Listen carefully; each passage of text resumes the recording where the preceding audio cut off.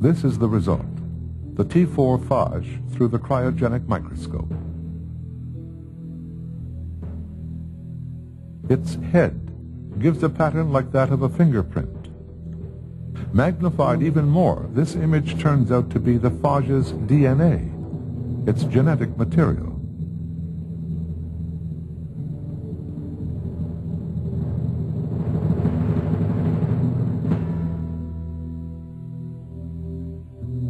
Research like this has given us a detailed picture of how a T4 phage is built on its DNA blueprint. The head of this phage resembles a geodesic dome with 20 facets. Inside, a coiled molecule of genetic material is the organism's reproductive blueprint. The head itself is made of 4 very specific proteins.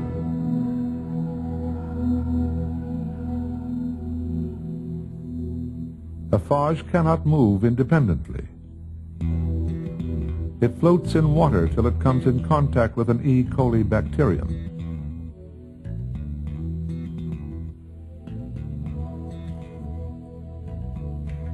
Then part of its protein changes as the phage anchors itself to the bacterium. Next, as if winding a mechanical spring, the tail, in purple, changes shape and drives the central core into the bacillus. The phage injects E. coli with its own genetic material. The phage's genetic ribbon breaks down the bacteriums, then begins using the same material to create copies of itself. The newly formed phage genetic molecule starts producing new protein components one after another. First the head, then tail fibers, and so on. The blueprint for the necessary proteins is located at specific sites on the genetic molecule.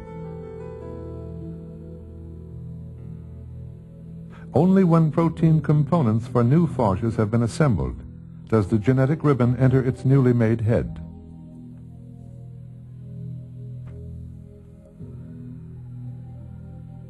Then the head attaches a tail, followed by a tail fibers. The result is a newly made phage. Nature handles this operation with a remarkable economy of effort.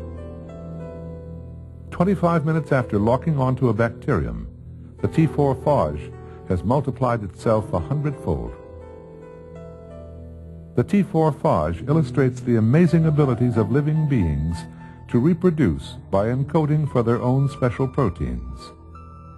Though we take ourselves for granted, that wonder includes us.